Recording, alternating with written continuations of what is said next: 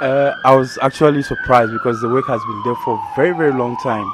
So somebody even alerted me that my work is trending on the social media everywhere. So I was very, very amazed. I was very, very, very amazed. But how did you take the criticism that came with it? I knew definitely that criticism will come and it will come from different angles, like from a layman, somebody who doesn't even know art, somebody who doesn't know anything about.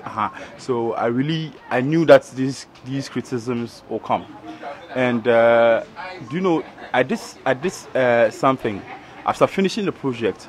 I intentionally did not write Essien's name on the JC. Simply because I wanted people to identify the project as it stands there or as it's been mounted. But most people see it like and they say it's Michael Essien, and I don't know how to say, but even the international media they've taken the pictures and they are.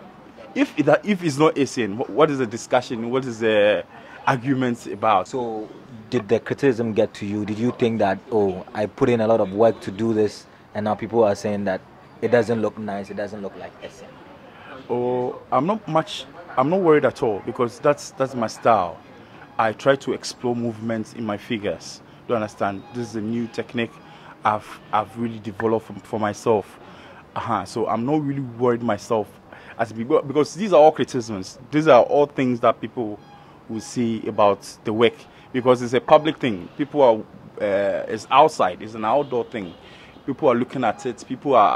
So you should be able to accept all these things. We have different kinds of people, different kinds of view, different kinds of mind. You understand? Yeah. So you should be able to accept all these things as an artist. So this work that you did for Michael Essien, were you paid to do it? Why did you do it anyway? In actual fact, Michael Essien was honored as a Peace Ambassador 2010, and I saw it's a very great achievement, like he being a ambassador, peace ambassador.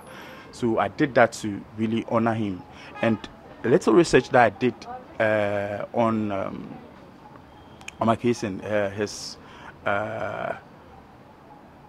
contribution he's been like doing to help his village or his place, hometown, Ewutubreku.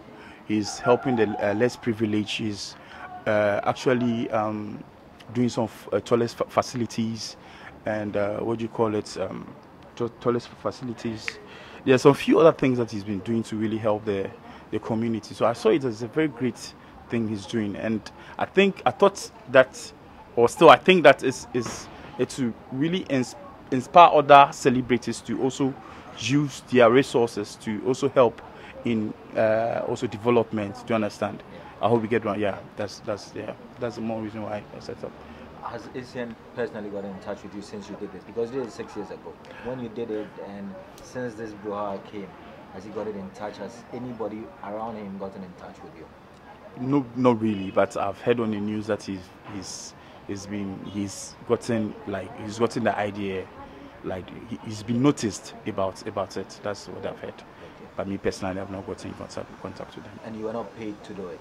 It's my own money that I used to do it. How much does it cost to put up something like that, if you care to share?